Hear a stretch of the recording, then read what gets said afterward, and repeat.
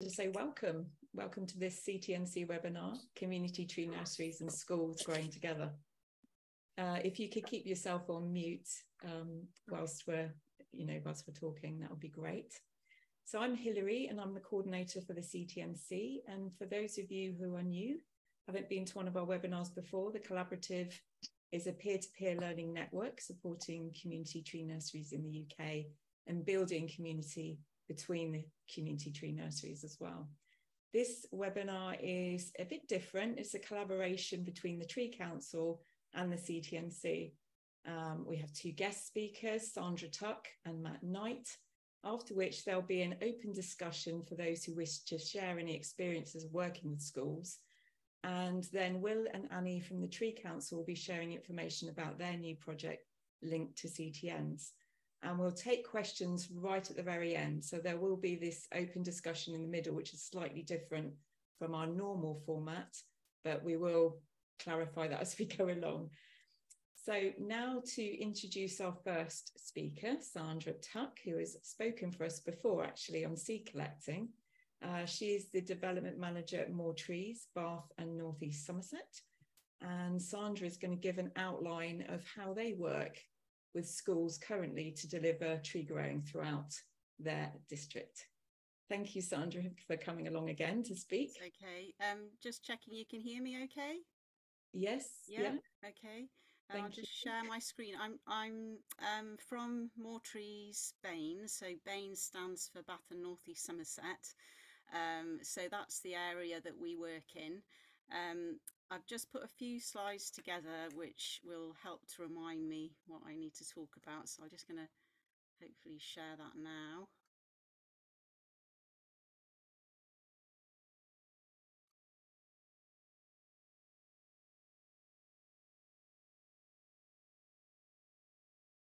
Can you see that okay?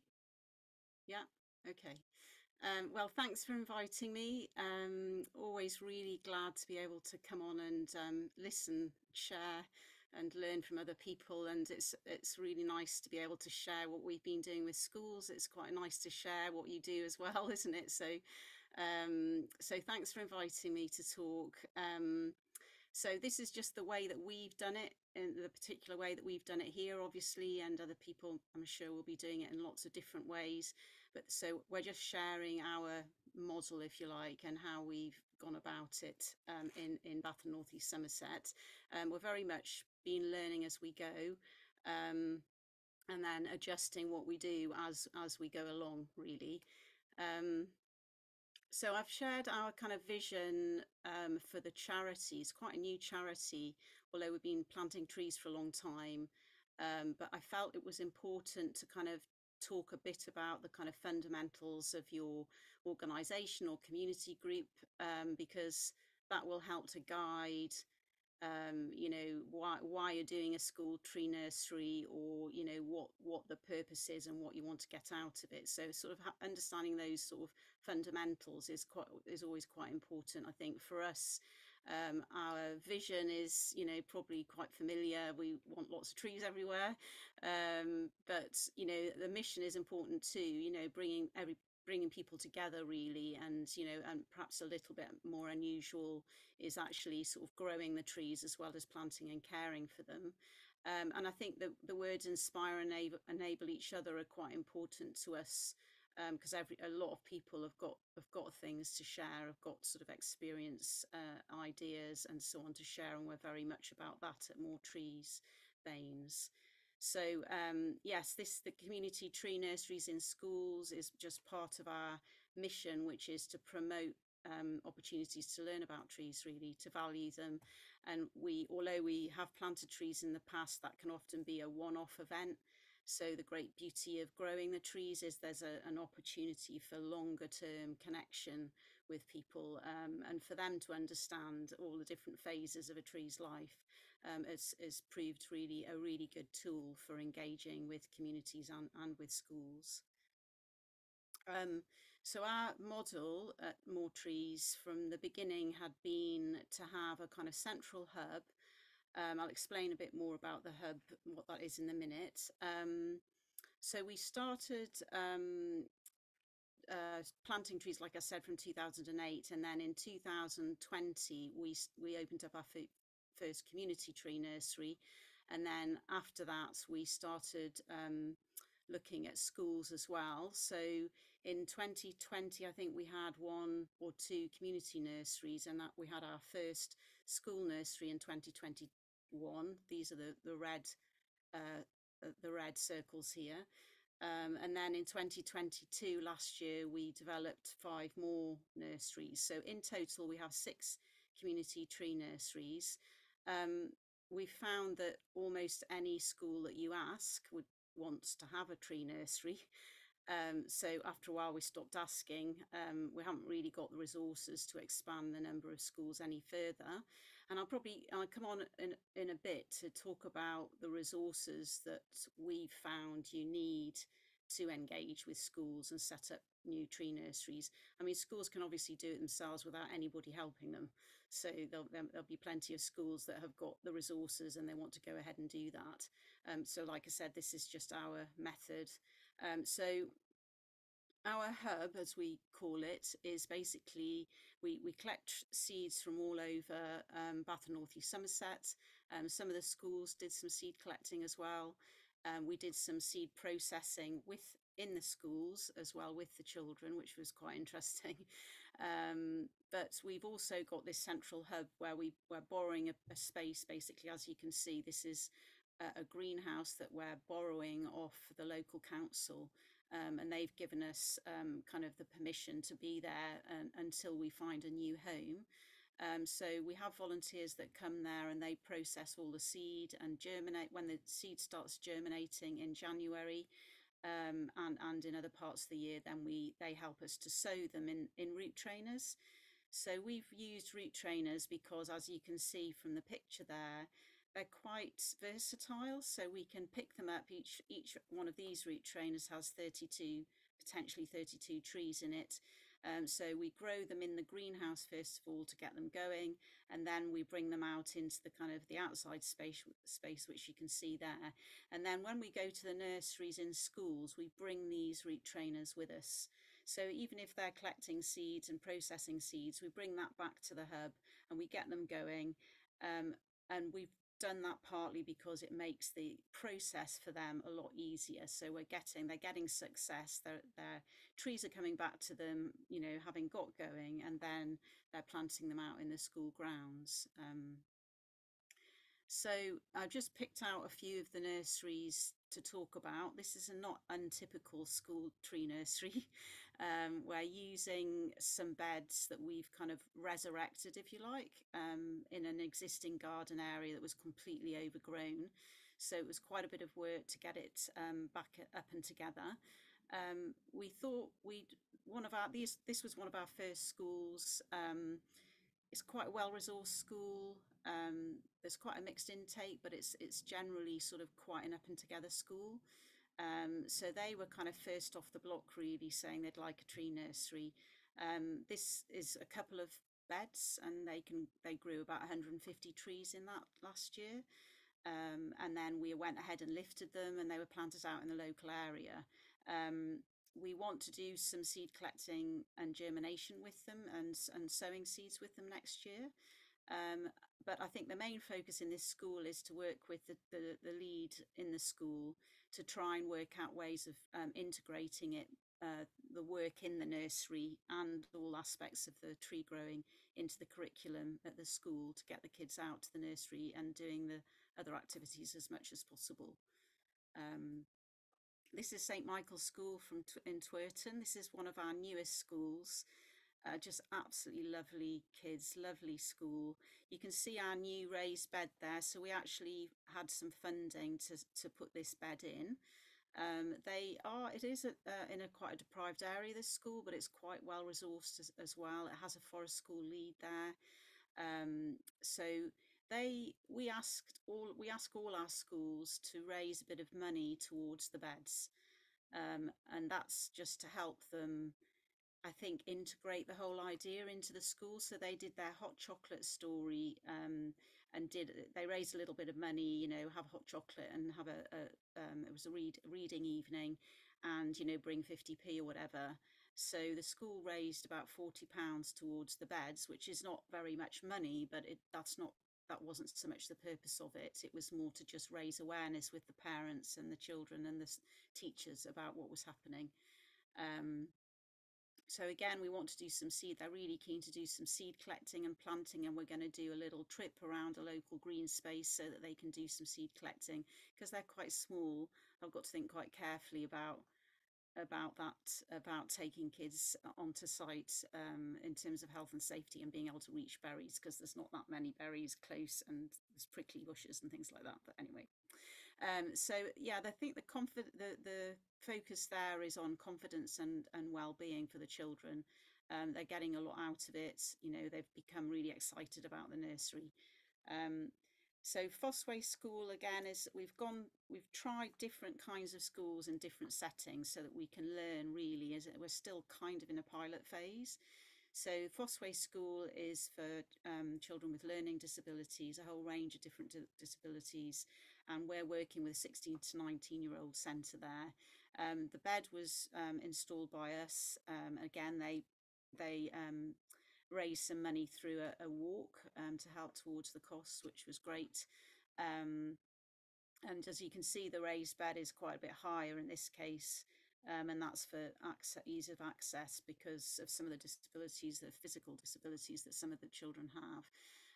That is, again, a really well-resourced school, and it has a forest school lead.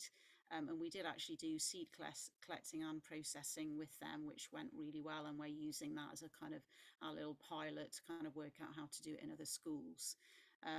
That's very much focused on skills development and using the activity to help the pupils with you know, things like you know, using their hands and needing dexterity and having to be careful with the plants, putting them in and out. And they're really amazing, actually. The amount of care and attention that they've given to the plants is really, really interesting and really impressive. This is a couple of our other ones. So Oldfield Park Junior School, that was also one of the first ones. That's obviously, it attracted a bit of media attention. And Round Hill Primary School, I'll come on to that one later, but that's probably, I would say, the most challenging school that we've worked in so far. St Mark's Senior School has been a great school to work in. So that's a senior as opposed to a junior primary, which is, again, a different experience and a different kind of focus. So it's more on, you know, the children getting a feeling for a different kind of work experience or a different kind of work. Some of the children from this school have actually come and done sort of, you know, they have weeks where they do work experience and things, and we've linked up with the school around that. It's a really big, they've got a big space, and we did a lot of beds with them. So they're growing about 400 trees. And that's been quite a challenging school to work in, but we've learned a lot about how to organise the sessions and things when going into schools. Let me know when I've got maybe just 2 or 3 minutes left, Hilary. I have no idea how long this has taken me. So just, yeah, let me know if I'm running out of time. So I think going back to what I said at the beginning, for us, you know, the main reason, I mean, if you want to grow a lot of trees, you don't go to lots of different places to grow trees. So that the aim is really to like engage people and to engage children when they're really quite small and start to draw them in to the whole idea of trees, growing trees, the benefits of trees, and also just the joy of growing things, really. Because I think even, you know, for all the adults, collecting seed and then seeing it grow into a tree, that just that in itself is a really inspiring thing and not something that you would normally think of. So when we went to St Mark's School and we started looking around the grounds, we found, you know, things like enormous conference pears lying on the floor. And it was just a great opening and in a way to say to the children, you know, look, all these trees around you have got seeds. And obviously pear is a little bit different, but, you know, just taking the seeds that they've collected back to them and saying, look, this is growing into a tree now, has been really inspiring. So that's what it's all about. So we're focused on the activity and the engagement. And I think it's, you know, therefore what are you looking for when you go into the schools? You're not really looking for, you know, loads and loads of trees. You know, you're looking for a really sort of well managed experience so that people can engage with it. So, you know, the resources is really important. We have found it incredibly resource heavy. So it takes a lot of time in lots of different stages. So setting the beds up or setting up the nursery, getting in and out of the school, organising contractors or doing it ourselves, clearing great areas of overgrown vegetation. You know, so setting the nursery up itself is quite time consuming. And obviously you do enjoy we enjoyed involving the children in all aspects of that, but their involvement is very much, you know, about them getting involved rather than getting stuff done. So we are often there after the sessions with the kids to actually finish off what needs doing. So obviously you need to think about the suitability of the site. So and develop your own criteria for selection. So, you know, the obvious things, have you got an area in the school where the football isn't going to trash the trees? Is there a kind of, you know, a garden area that's already being used? Is that suitable? Have you got water? That's really critical, and easy access to water.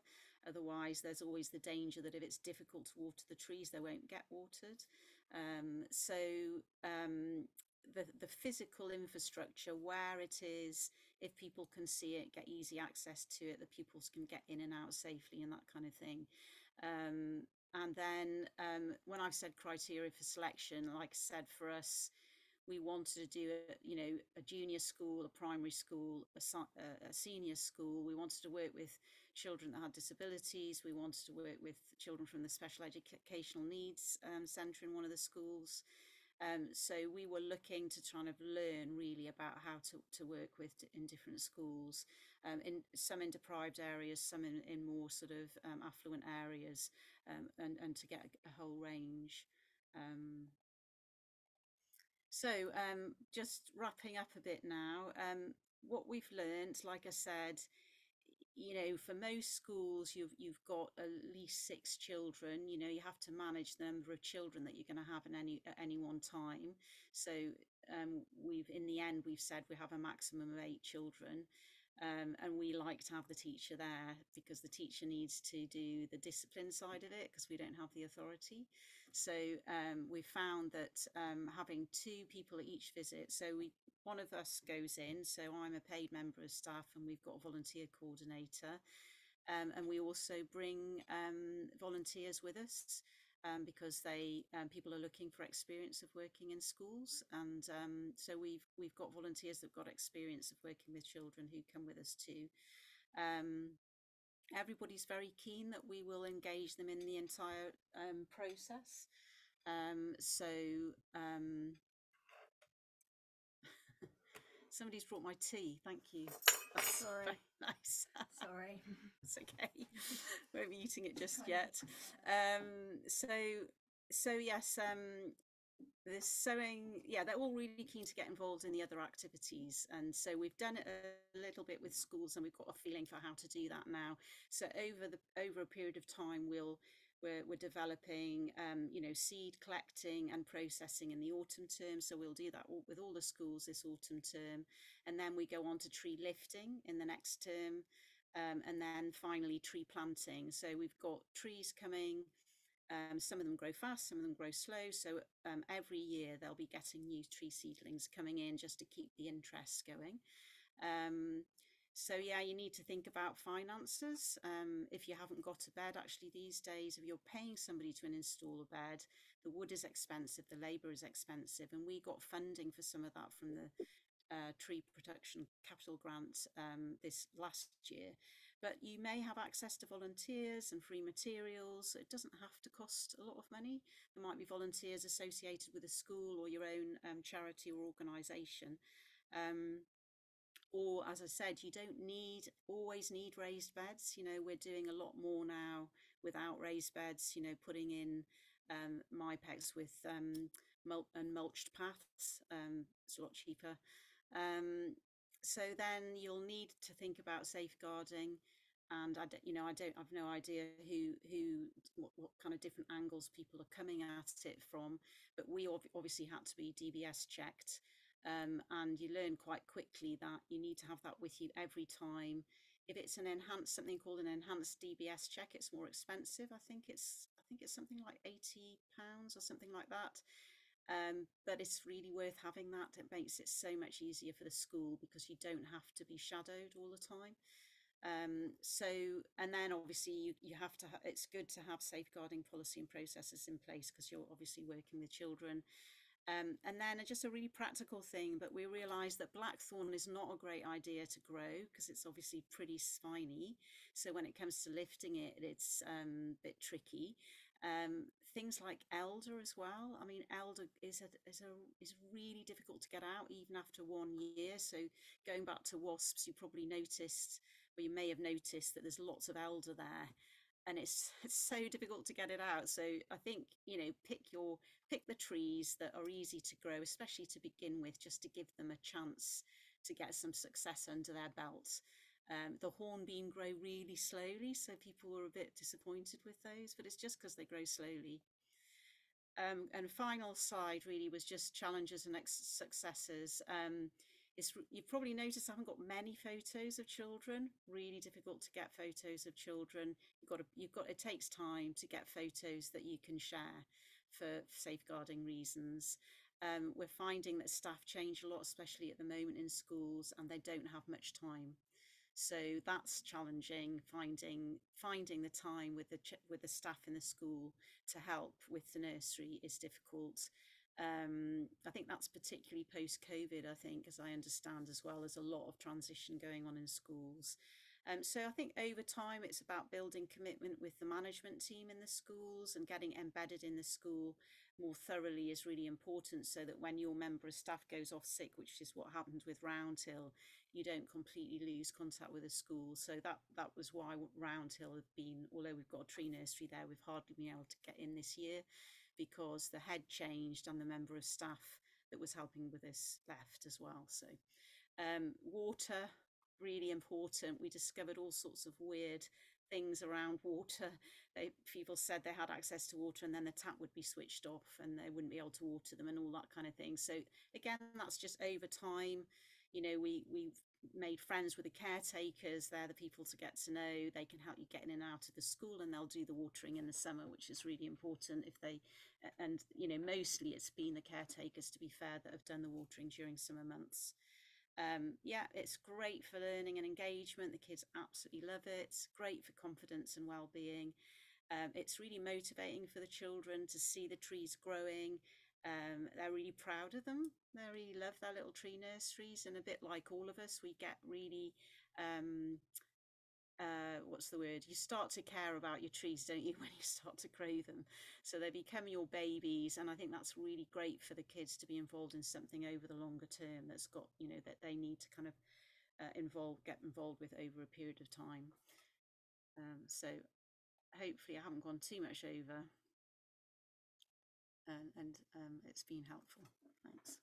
Thank you so much, Sandra. No, that's perfect for timing. Very comprehensive, wonderful points. For those who've just recently joined, that was Sandra Tuck there talking. The session's being recorded, so you can go back and rewatch it. But I'm now going to introduce our next speaker, who is Matt Knight, and he is the Head of Sustainability and Ecology at St Mary's Junior School, Shinfield St Mary's, I should say, and co-founder of the charity Freely Fruity. And Matt is going to now share on how his school grows trees from seed and how they do work with the local community. So welcome, Matt. Good evening, everyone. As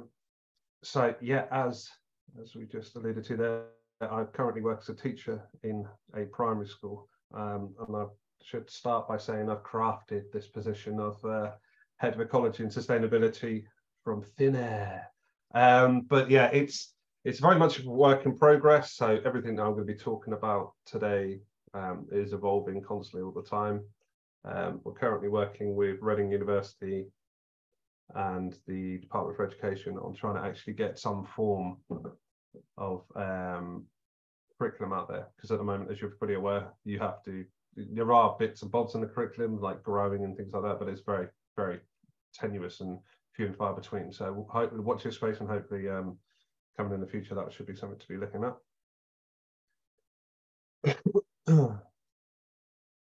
So, okay, I'm just going to quickly take you through what we have at the school at the moment. We have 24 raised beds, which we grow a variety of different things in, from produce, garlic, lettuce, everything really, fruit bushes. The one thing we don't do, and I'm now like, I've got some spare beds, I think I'm going to start growing some trees in there now that I've seen Sandra's trick of lifting. That might be quite handy. So any of the spare beds, that's what we're using for. We've also got an aquaponic biodome. For those of you who don't know what that is, it effectively looks a bit like the Crystal Maze dome, and inside of it we have fish in ponds, feed the fish poop. The poop goes through filter systems, and all of the ammonia is turned into usable food substances for the plants, and which in return we then feed back to the fish. So it just keeps going in a cycle, and obviously any extra we have goes off to food banks. A couple of other things we're doing at the moment. So composting is huge in the school, apart from obviously things like grass, leaves, chicken manure, because we have quite a few different animals in the school. All of the fruit waste gets composted as well, and that's obviously really useful because you can use that to grow trees and other stuff within it. Thing on the right hand side there is something called a hugelkultur. I won't go too much into what that is, but it's a no-dig form of growing, which we started a couple of years ago, which is going pretty well as well. That's really cool. We built a bottle greenhouse, a bit of a I have quite a few conversations with people in the plastic world about you should recycle it. I was like, I'm still reuse is better. So I'm more this is gonna, before this ever turns into microplastics, it will be recycled, so it is not an issue.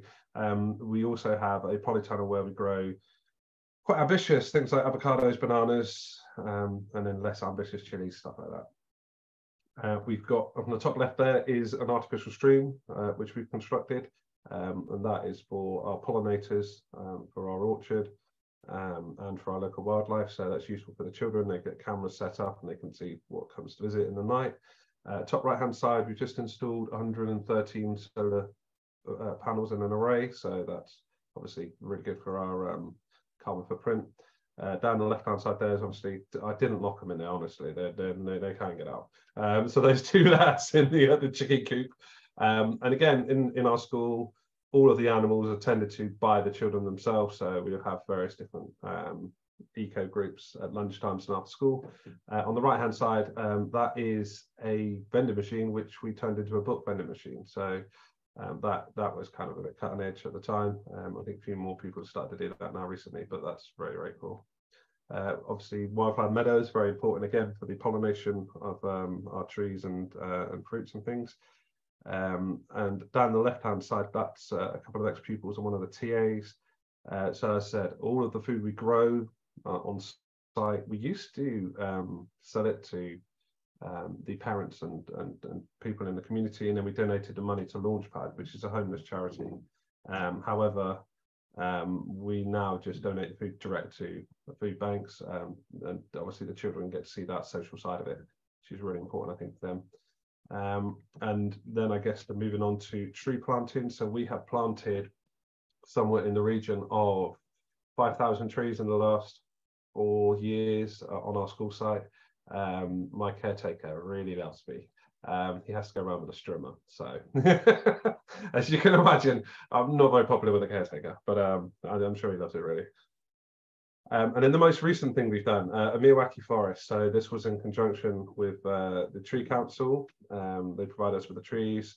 The local borough council provide us with the mulch, and also with the canes and the supports, and the guards. And we've planted 2,000 trees. And I'd like to say that's C for Charles Rex. Yeah, it was totally intentional. We didn't realize it was a C until we took a photo from above, and it was like, wow, that's a C.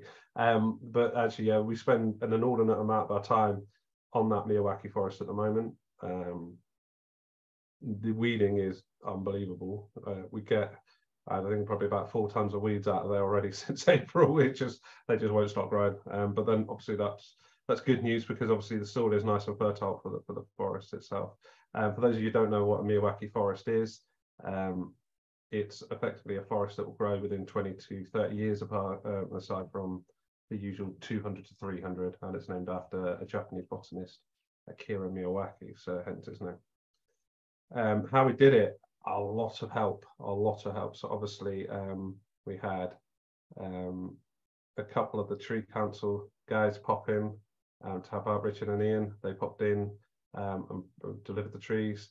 And then it was a case of utilising volunteers. We've had hundreds of volunteers, because it's not an easy thing to build and construct a Miyawaki forest on a hill that has 2,000 trees, as you can imagine. It took a lot of work, but yeah, using things like Neighbourly and my own contacts, we probably have 1 to 2 groups of volunteers a week, ranging from about 7 people up to 30 people, which gets a little bit more difficult to manage. But yeah, really important that you get the local sort of corporations involved, because they're quite happy to come out and leave their desks to come and do something outside. So that has led us on to where we are now, which is the tree nursery. So these are some of the trees that we've grown from last year. I suppose you can go back to the start.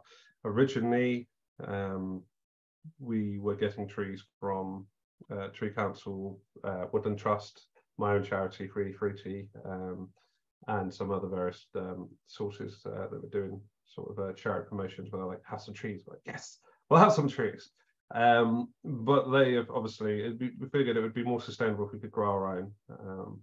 So our first job was obviously identifying what trees we've got on our property. So we did that first. We went around with all the children, did some surveys, tried to identify the trees using their leaves or their fruits or the flowers, depending on what time of year it was. Most of it was done in the seed time of year, to be fair, so it was more on the leaves than anything else. And then we went around and we started to collect various different seeds and seed pods and nuts and things like that. The children themselves obviously learning quite a bit from this. The whole experience is not just about just picking up a conker. They were obviously learning that this was a horse chestnut. This is what we need to do to grow this thing. And we collected somewhere like 500 horse chestnut conkers, and most of them have germinated. So if anybody wants any horse chestnut trees, please just shout. They are prolific. That's the one thing we probably, we'll get to that in a minute, but one thing I have learned is horse chestnuts, most of them do germinate. Unlike the oaks, most of those do, but yeah, and then as we went through the different trees, varying success, but we'll get to that in a moment. So we had the 2 methods, very similar to as Sandra was saying about the seed trays with the root trainers. I found those most successful for things like our sycamores and our field maples and things like that, and rowan. But I did try this method last year for things like conkers and acorns, and it didn't work too well, I found anyway. But we'll get to where that happened in a moment. What I did find out instead, that was the nut method, as I called it. So one thing that kids love to do is collect leaves. They love it. I don't know why. It's just something that they like to do. So I was like, be free. Here's a broom. Here's a wheelbarrow. And they came back with tons of the things. So we borrowed some food trays, stacked them full of the leaves, and then started layering up things like hazelnuts, which we don't have on site actually. They came from Wales. Borrowed them from a tree where we go to Rosagwalia in North Wales, and then from things like acorns, sweet chestnut, which is my neighbour. He willingly let me go and roam and scavenge about in his garden for that. So again, we then, I don't know if you work in schools, house points, literally kids will do anything for a house point. I find it's the most easy thing in the world. I'd be like, if you bring me a seed, I'll give you a house point. And then I had millions of seeds. So the only thing is, obviously they didn't write on what they were, which became a little bit more hit and miss and trying to figure out what they might actually be. But I found with the nut method, pretty much, I'd say somewhere in the region of 80% of the horse chestnut seeds germinated.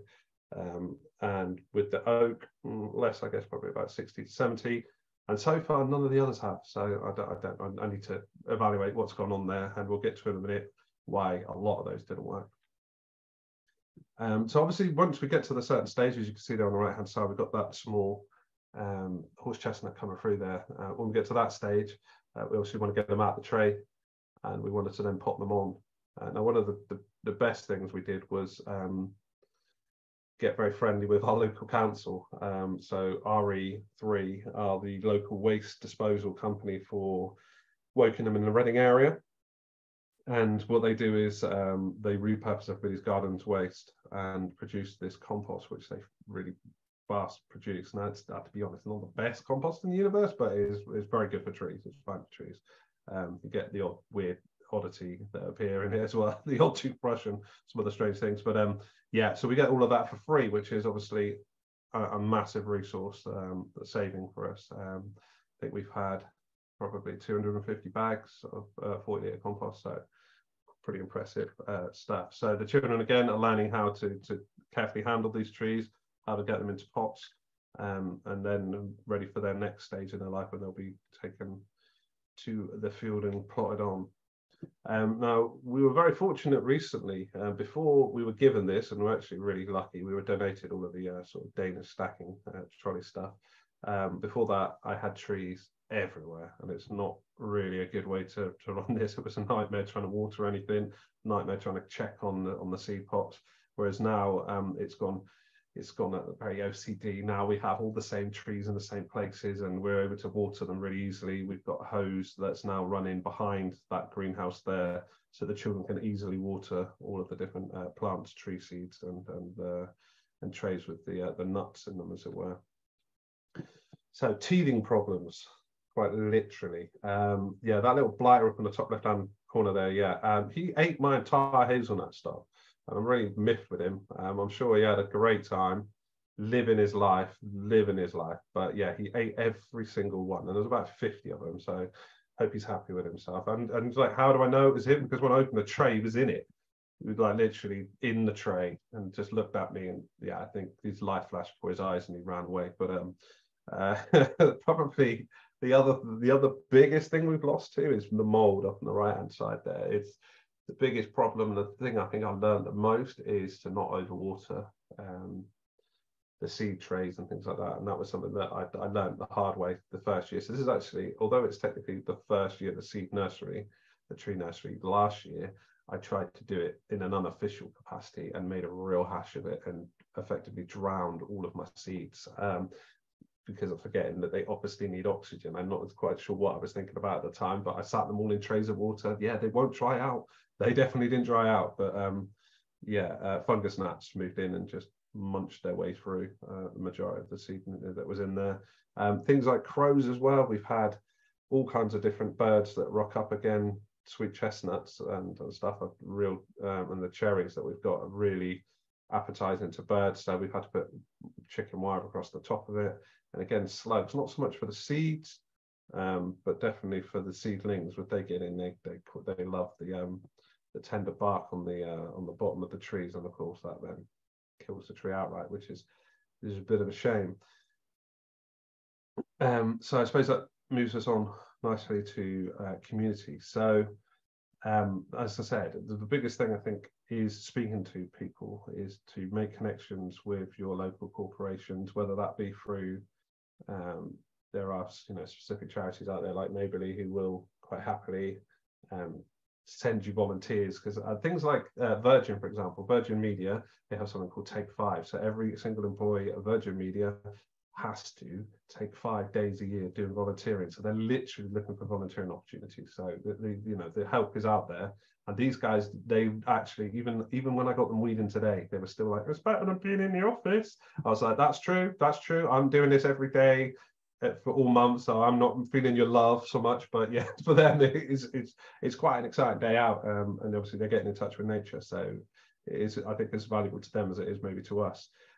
Again, I've made connections with the council, really important. Our local council are being very proactive. So they are growing 200, well, their target is to plant 250,000 trees by 2030. And so obviously we've we've already done 1% of that this year just with the Miyawaki. So, you know, we're very popular with them.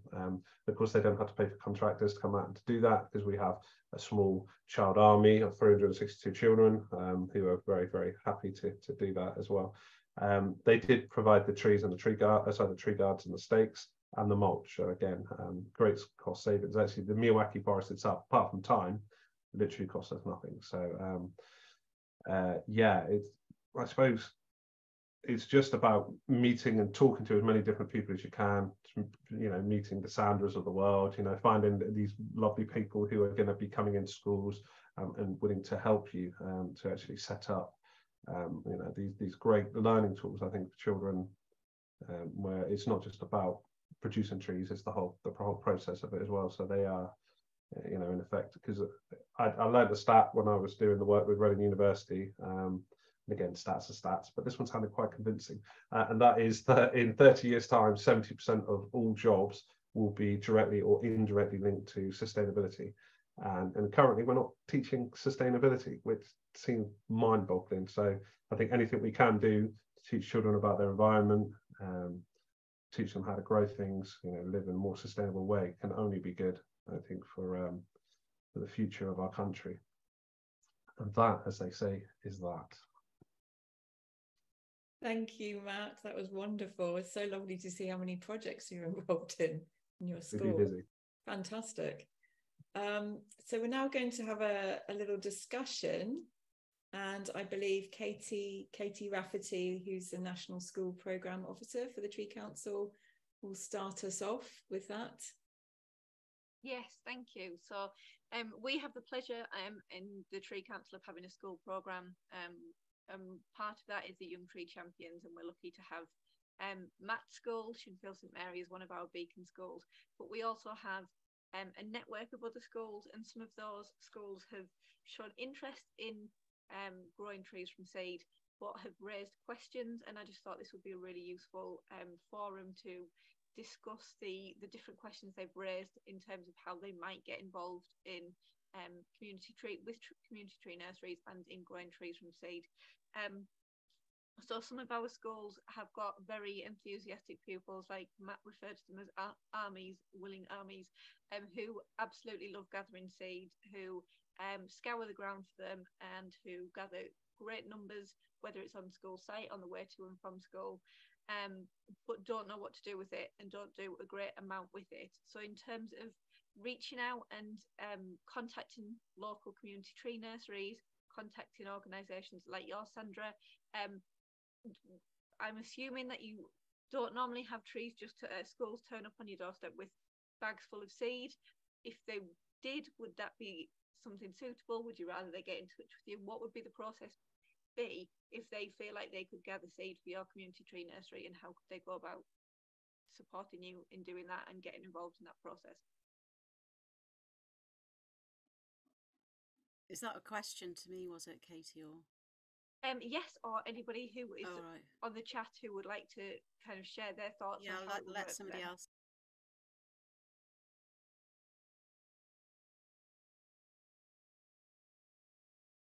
So if anyone would like to come in with any insights in response to that question, please feel free to do so. I've got a couple of questions I can see in the chat. Did you want me to answer those now? Or? I think this was designed to be a sort of discussion. We're going to take questions at the end. Is that right, Katie?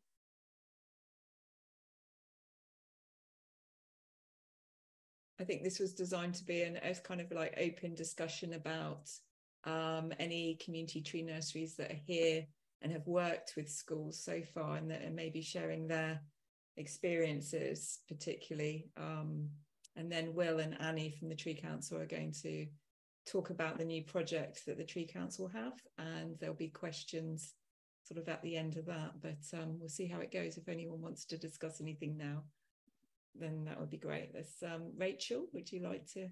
Hi, can you hear me? Yeah. Hi. I used to be a teacher, and we did some seed collecting by asking children either to bring in seeds from home or to bring in seeds from, if they don't have a garden, if they're in a very urban area, then from on their walk to school. We used to give them some input beforehand, so maybe show some examples. So, and like the comment in the chat, you know, including extended family in that. The other thing that we might have done would to do some prep work with our forest school lead. Every class had a forest school session each week. And so within that session, which was usually in the school grounds or local environment, they could collect seeds then. Or you could have a themed term of growing things. You'd have to tie it in with the seasons, so you could start in the autumn and then recap in the spring. So in the autumn, you could do your outdoor session, like a day trip, and go to a local park, an arboretum in a local park. For example, in Nottingham here, we've got several parks. We've got Woodthorpe Park, which is quite close to the centre, and they've already got a tree walk, so you can use their staff and you could walk around the whole area and collect seeds on your way. And then we've got the arboretum in the city, which has got all sorts of different trees. So it's like Matt said, you know, it's using a lot of different resources, different community groups that could probably help with that. So I think a lot of it is engaging the community and using families to do that collection for you, and then bring it into school. That's fab, thank you. And one other question that has been raised by our schools, and Matt touched upon it slightly there as well, is if you have successfully grown trees from seed and have 500 horse chestnuts growing, thriving in your school grounds, but don't necessarily have the space to plant them within your school grounds, would community tree nurseries be able to help in terms of contacts of local areas to plant them within, or is there a way that they can find happy and suitable homes for trees that they've grown that they might not be able to plant on site? So does anyone have any experience of that they might be able to share with our school network?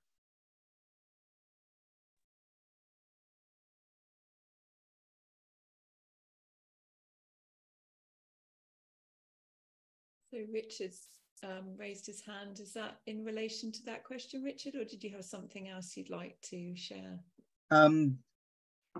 Two things I was going to mention was, one, I think it's also worth doing cuttings with schools, particularly easy cuttings like dogwood, alder. They strike really easily, and I found the children really enjoy, you know, once you've demonstrated doing the cuttings, it's a great activity for the children to do that.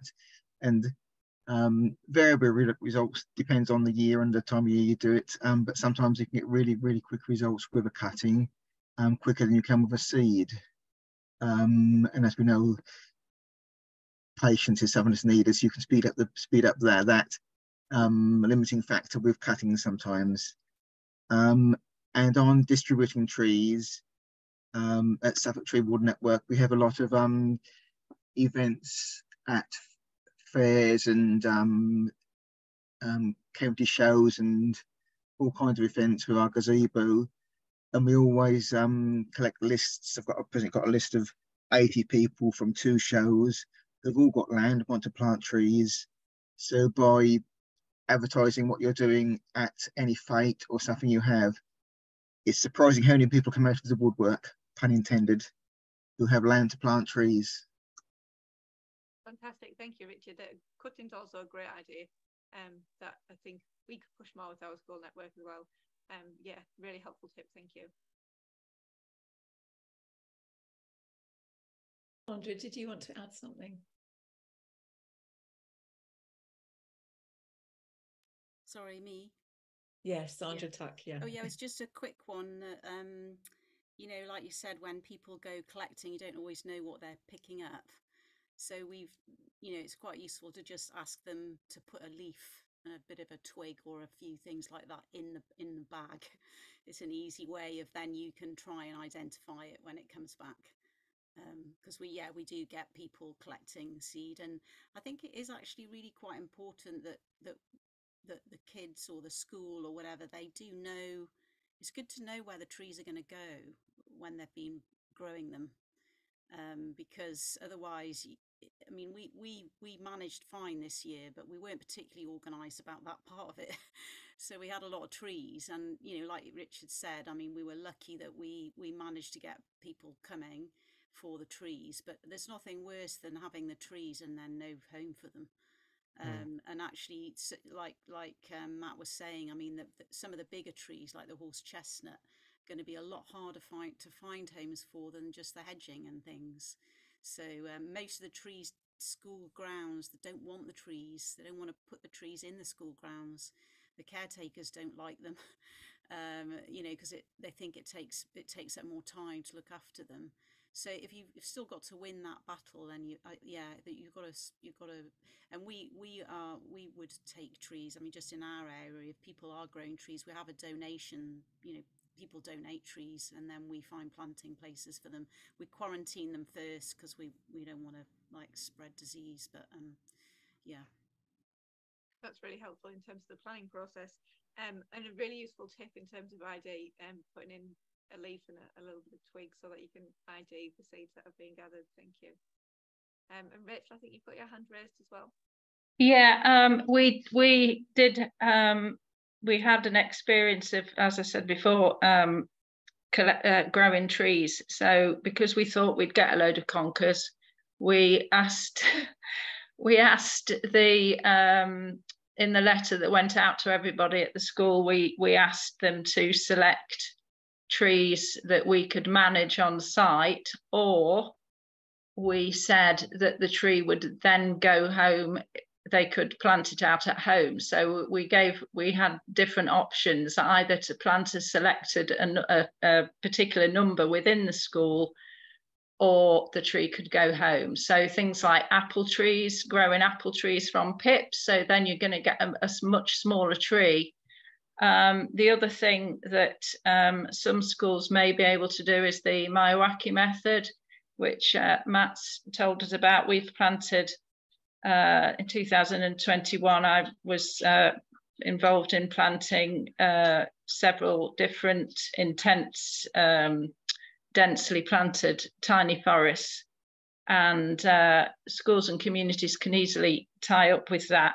Another thing that schools might want to do is to contact their local tree warden or tree guardian or tree planting group. So there's a lot of preparation work, I think, before schools start out on a tree growing tree nursery project, because I know for a fact there's so many different tree planting groups, tree guardian groups that always have places. They've done that prep work. They always have places to plant out trees. What else have I got on my list? Yeah, I think oh yes. The thing that we're doing at the moment in Nottingham is we're getting lots and lots of people to grow oaks from seed, because there's a major people's forest to enlarge Sherwood Forest. So again, it's tying in with the larger community and to find out what's going on in your local area. That's fantastic, thank you. Again, really emphasising that importance in the planning, and their messages that we do need to reiterate with our schools. In the chat as well, Paula mentioned teaming up with developers of local housing sites, which is a great one. They often have targets to meet. Seedlings, giving them to families, and I know that's one of our schools has done that. Every pupil takes a tree when they leave at the end of year 6. And another mention there of volunteer tree warden networks, having good contacts with distributing trees. So thank you, some really useful information shared there.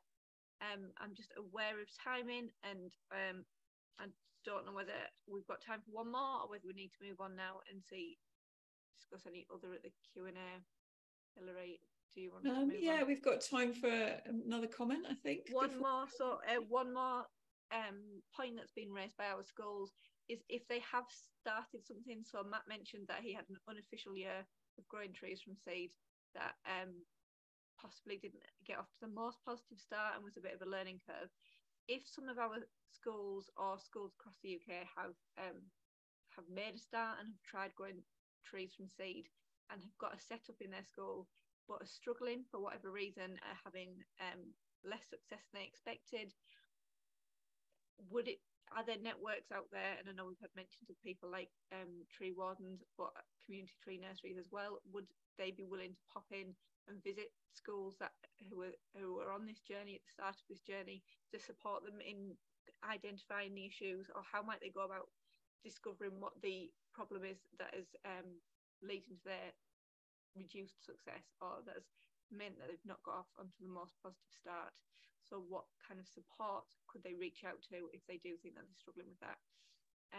Peter, I think I saw your hand go up there.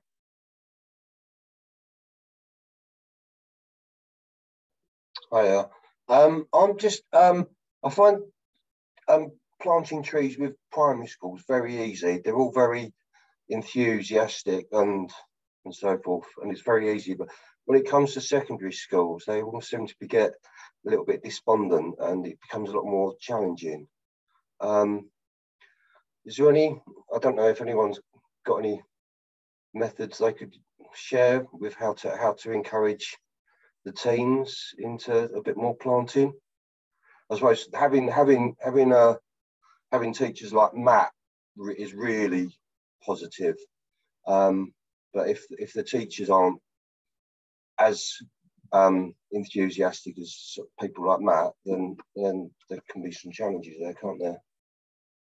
Absolutely. I mean, from our point of view, we have some secondary schools who have forest leads. Now, most forest schools are within primary schools from our experience, but we do have some secondaries that do have forest leads and have forest schools operating. So they have got someone really positive who are at that driving force. And I think Sandra touched upon this as well. Some of our secondaries do link their outdoor education to the careers programme. And to work experience. They have got my former career was secondary education, so they do have targets that they have to meet, standards that they have to meet in terms of careers, and that is exposure to different working environments and different range of careers. So that can be a way to engage schools as well who might not always prioritize outdoor learning over their results and their external targets. So that's something that they do need to evidence that they're meeting, and so that's a way that some do. And others from a PSHE and kind of mental health and well-being point of view, that can be something that they see a real value in. But it is definitely a harder sell. And so I think, you know, the numbers of secondary schools are considerably lower than the number of primaries. And so the kind of number that will be really engaged is smaller, and we do find that ourselves.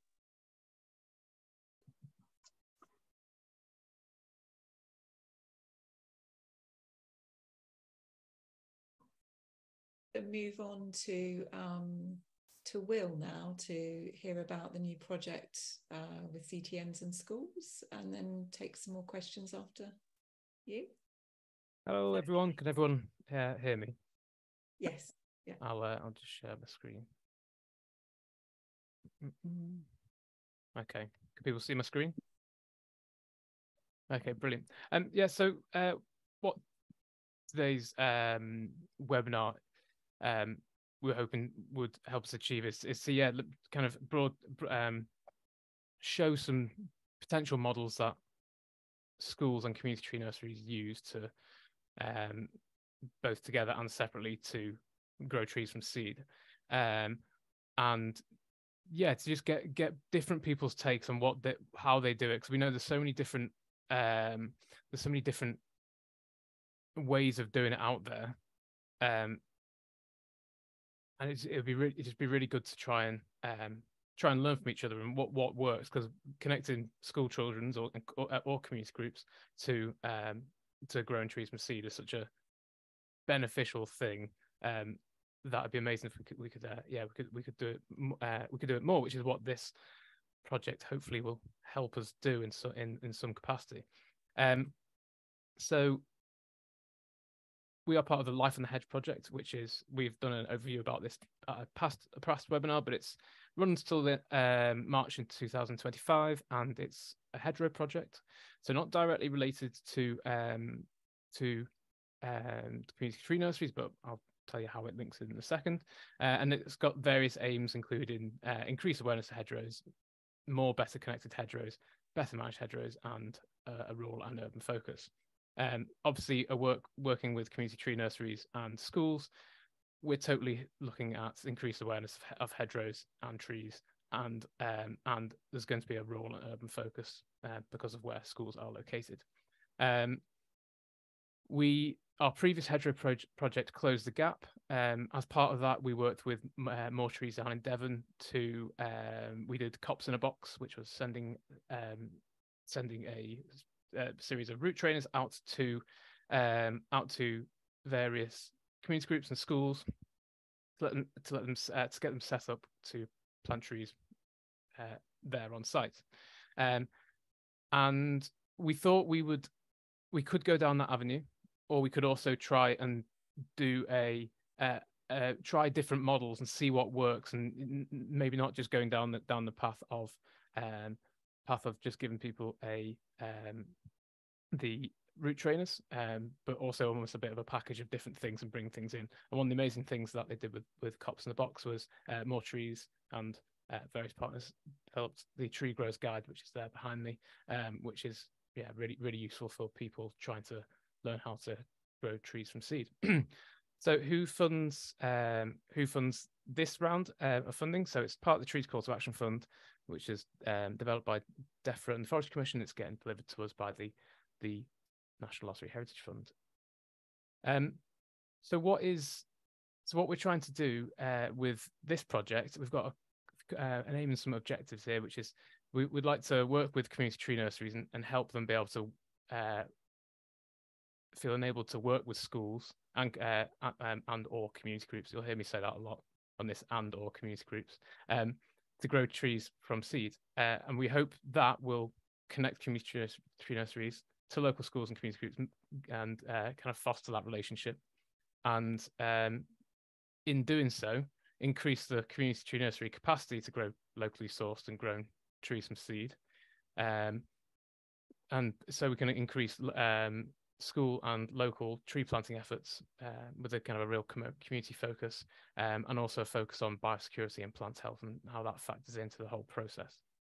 And also to engage children and community groups with this whole process. It links in with so many aspects of everyday life and so many aspects of the curriculum, that it's such an amazing vessel to be able to kind of improve well-being, to develop lifelong passions in these areas, potentially even go on to help children go on to decide what they want to do in later life, if they decide that actually trees or horticulture or a career in environmental things is what they want to do. And what we'd like from this, and what we kind of hope that a community tree nursery project with schools would be able to with the different partners would be able to get from it, is that these long-lasting positive relationships between schools and community groups and community tree nurseries.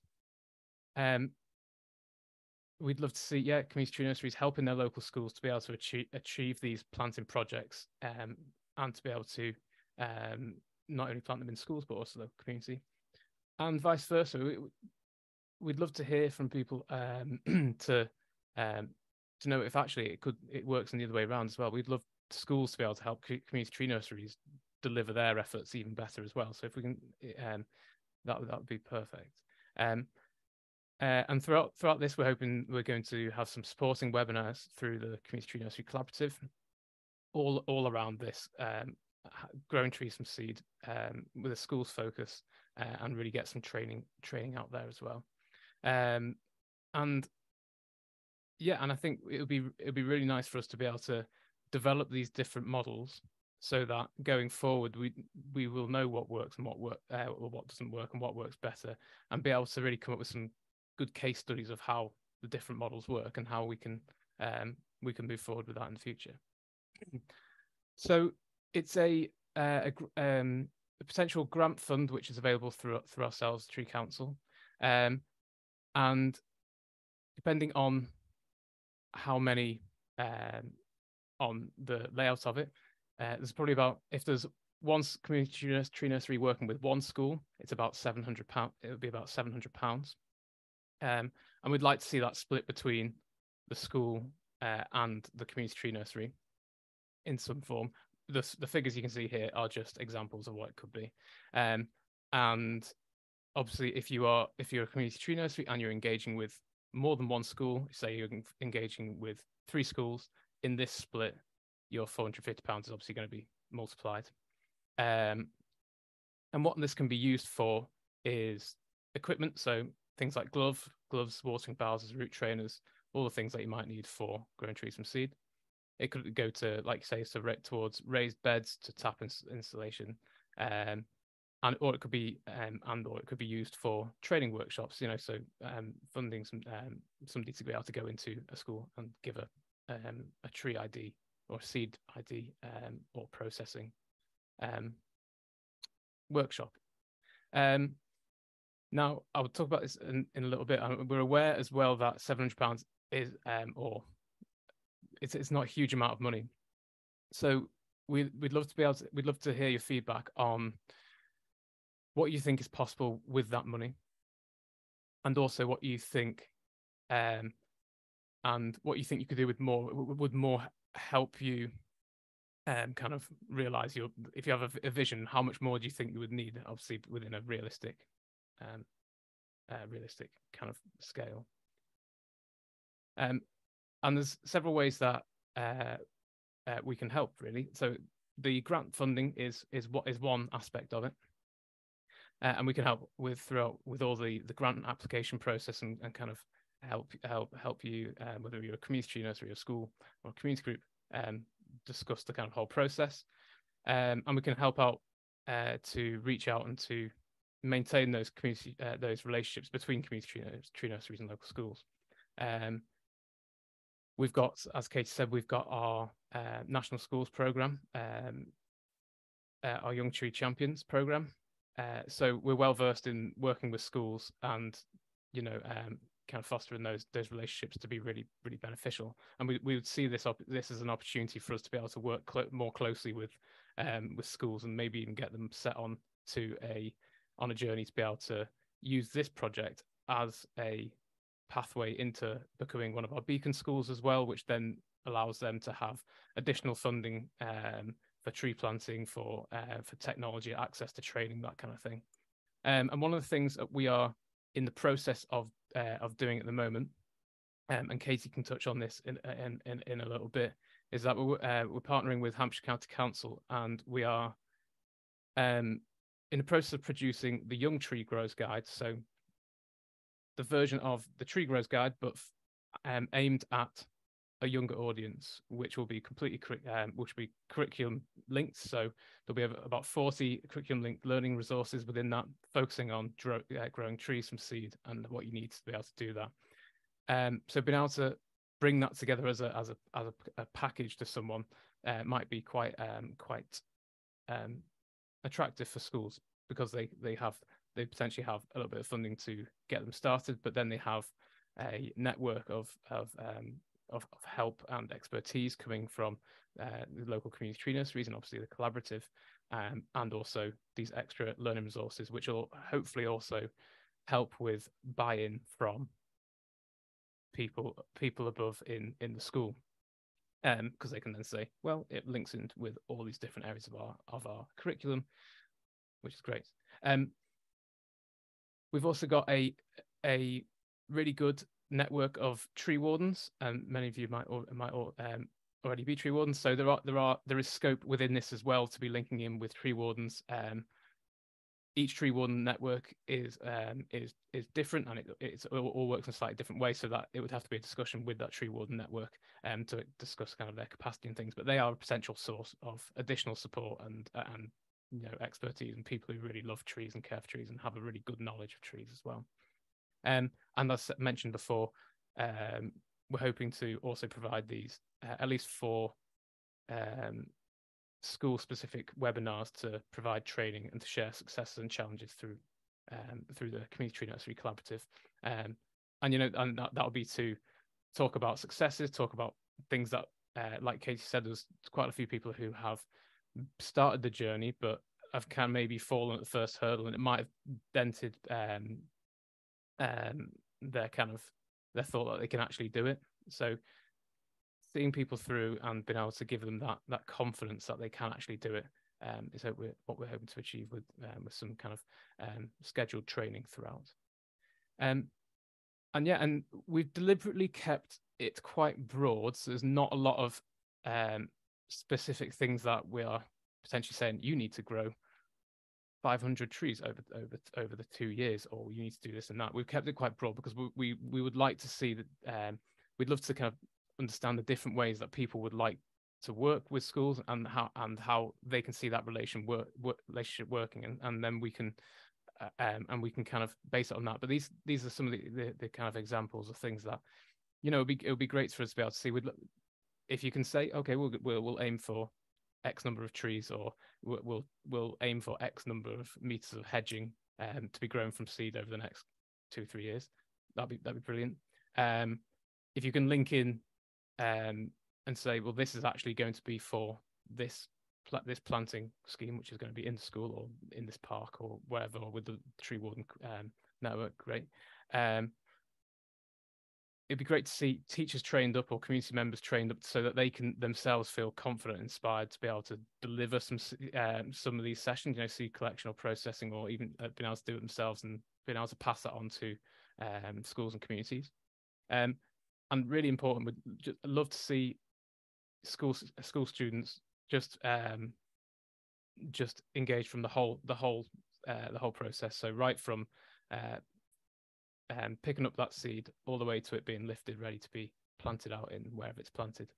And yes, and we talked before about some of the problems that schools faced, such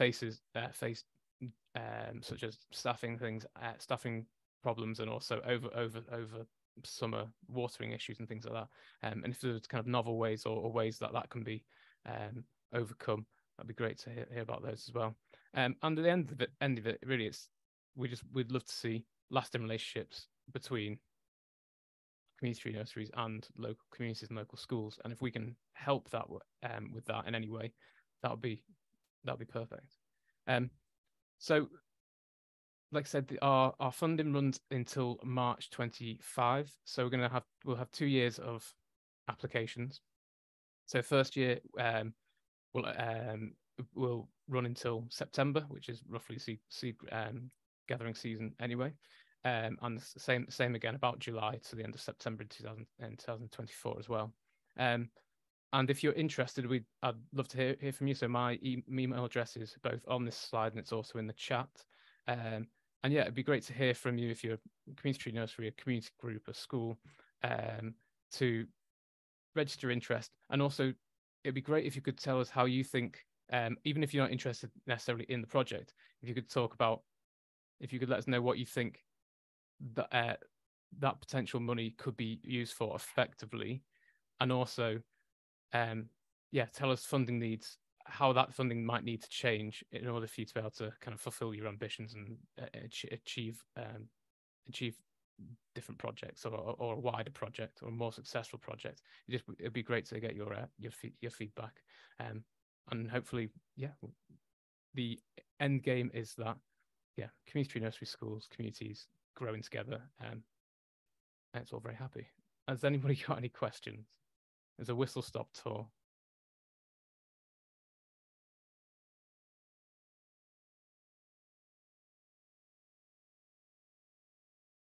Will, there were just a couple of questions in there about, you mentioned the resources that will be coming out in autumn to support schools and families and other, to be fair, anyone in the community to engage young people in growing trees from seed. So that Young Tree Growers Guide will be, the first part of it will be available from September. So it will be in chapters. There will be 7 chapters in total. First 4 will be available in September. That will be freely available online. And it will then, the final section of it will be available, should be by the end of October. So the entire thing will be available by the end of October.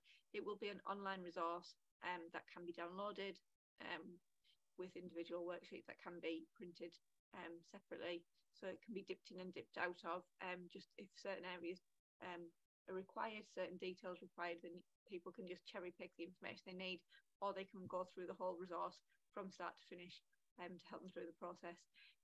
As Will mentioned, it's working with Hampshire County Council, who have approached us to help them create this, and so it's targeted at Key Stage 2, but there is the potential that that will develop in the future. But yeah, we will be sharing information with our school networks about that close to the time. Brilliant, thank you, Katie. Just scrolling through. See, Paula said, how about involving sixth form colleges? Like we said, we've deliberately kept it quite open. So if there are situations where there's a local sixth form college that you think you could work with, yeah, it'd be great. It'd be great to hear from you. Like I say, it's not just a primary fund. It's primary and secondary. It's a community group. We'd like to aim it towards schools, simply because we've already got such a range of different things that we could also offer to kind of almost create this whole package and thing that could work really well. But yeah, sixth form college, absolutely. I'm just going to scroll down, see if there's any more. Richard, do you promote peat-free compost? Yeah, we do. We promote peat-free compost, and we also promote don't use herbicides, pesticides as well. Paula, I think schools will need a watering budget for metered water, not staffing. That's an interesting one. Should be good to explore.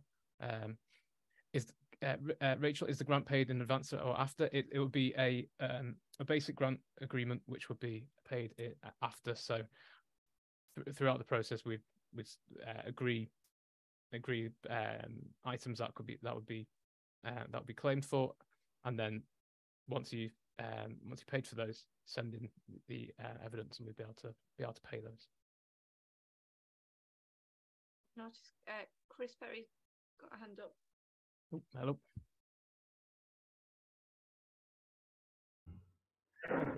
Hello, Will.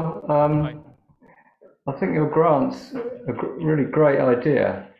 But I've been involved with schools locally quite a bit over like 12 years ago, teaching at a secondary school. They have an environment club and they do a lot of planting there. It's a great project. And then just before COVID, I got involved with someone at a primary school locally, who's in a big project that finds woods for trees. So if people, have got trees, they'll find woods for them. It's actually up in Scotland, near Scotland. But we were talking about doing stuff starting doing a project in his school, and talking about doing other schools in our town. And my main stumbling block, apart from all the obvious ones about timings and people available, and was I wanted to get paid for it, because I run a voluntary tree nursery, and I just needed a bit of income. So I'm still looking for ideas as to how I could get funding for that, because most grants don't pay people. Well, they do. I know big tree nurseries have got grants, and that pays for people. But I would be looking for something specific, just as an income. Yeah, I think, and Annie, if you'd like to come on this as well and confirm that it's right within this. If it's, say, funding a session, or okay, there's going to be this session which is to train X people in this in seed collection, and that takes into account your time, that would be feasible. I think I'm not sure about actually saying this is going to cover X many hours of your time. I think if it could be applied to a activity and invoiced in that way, I think that would be okay. Yes, yeah, agree with Will. So we're funded by lottery money, so we kind of are at their tune, so to speak. But we can take this feedback and we will put it back to them and say, like, if there is that kind of overwhelming feeling, is this possible? So that's really helpful for us. But at the minute, we're kind of we think it's more likely that it's just going to be for kind of capital items, or if we can have like a little, as Will says, like a little training package. So if it was, you're coming in almost like a consultant, so to speak, rather than like salary time. So there would be like an invoice that would then show as evidence, if that makes sense. But yeah, it does. Thanks. Really helpful feedback, definitely, for us to give to the lottery. Thanks. Okay, is there any more questions? So Andy Egan's got his hand raised. Hi, Andy. So I'm at the wrong end of the cameras. I couldn't see all the hands. Yes, thanks everyone, and thanks for all the fantastic presentations, especially Sandra and Matt. I think Chris's point's a really important one. And yeah, where many grant schemes don't actually cover the staff time for people that actually get involved, and actually valuing the expertise that community tree nursery folk bring to this. So I think that's something that, you know, collectively we all need to look at, and that community tree nursery folk who are providing advice and guidance to schools are providing expertise. So maybe it is the way to look at it is as a kind of type of consultancy. And the question I was going to bring in, perhaps Sandra will be able to answer this one, is about having agreements with the schools, having some kind of written agreement, because, you know, the challenges around staff always moving. Something can happen one year and all of a sudden the key, not every school has a map, do they? Let's, you know, so how to ensure there's some kind of sustainability in terms of, well, you know, do you have an agreement for, like, you know, 2-3 years that actually makes it worthwhile, you know, for the community tree nursery to invest the time, and also the school as well. That it isn't just sort of dependent on one teacher or the forest school leader. You know, how do we really kind of build in sustainability? And are examples of schools having kind of agreements with CTNs and the kind of resources that they will provide to enable the community tree nurseries to provide that service as well? I think that was a key one I wanted to ask. I mean, I'm also interested in, I did want to say as well that community tree nurseries are also community groups, and most community tree nurseries are also working with other community groups. So I guess there's a question there about, well, if community tree nurseries are already doing this, they may host volunteer groups who come from a particular project, whether it's, I visited CTN last week, who had groups of young offenders who came to work there, or people with severe learning disabilities. So they're already providing that kind of service. So I guess the question for this project is how do you kind of assure some kind of additionality and in terms of what CTNs might already be doing? I'm also interested in how people solve the issue of summer watering, because that's going to become an ever-increasing challenge with increasing drought conditions. I know people have said pay for the water, but presumably unless you've got a really snazzy irrigation set up, you still need someone to actually come and do the watering. So that's another one. And the other point I was thinking of in terms of the challenge of you know, senior schools and curriculum, and I mean, I think it's a challenge for all kinds of sort of environmental activity with schools. It's kind of a known problem because the teachers are preoccupied with delivering GSEs and all of that. That's understandable. So I'm wondering if there are opportunities. I mean, obviously people will know about the natural history GCSE, but that's not until 2025, I think. But I think subjects like business studies could be really good, because, you know, a community tree nursery is an enterprise, and there are so many different forms of community tree nursery, lots of decisions about, oh, what kind of, you know, are we going to be unconstituted? Are we going to be a CIC, or are we going to be a business, a company, all that kind of stuff? It would be, there's a lot involved. I mean, the whole kind of supply chain from seed to production. I think, you know, maybe we don't naturally think of subjects like that, but I think that could be kind of a, you know, setting up a tree nursery could be a great little project for business studies students who are doing that at GCSE. Okay, that's enough for me for now. But anyway, I don't know, Sandra, about the agreement thing with schools. What do you think about that? Do you do that? Yeah, so you're quite right, actually. With the school tree nurseries will have a basic MOU, a memorandum of understanding, and, you know, what we'll do for you and what we expect you to do in return. And it's really, I think on there, I think most of them are 4 years, asking for a 4-year commitment, which is, you know, seemed like a good compromise, if you like. If it depends on how much you're spending in the school as well, probably. But yeah, I completely agree. And the other thing was the MOU, once you ask for that, it kind of triggers, you know, conversations higher up in the organisation, basically. So usually the teacher won't sign that, it'll have to go to the head. And then, so again, it's just about sort of embedding the nursery in the school as part of the school, what the school does, so that then it's down to the senior management team really to make decisions about helping to fund it and signing this MOU. And that means if somebody then leaves, there's more, you're building in that kind of sustainability. But yeah, it's a bit of a worry with schools. Like I said, one of the schools, we set up a nursery and I haven't been able to get in for months and months and months, even just to look at the trees. So yeah. Yeah, and I agree with the comment from Rachel. I mean, if what we want to do is once the nursery has been set up, to be honest, it doesn't really cost anything.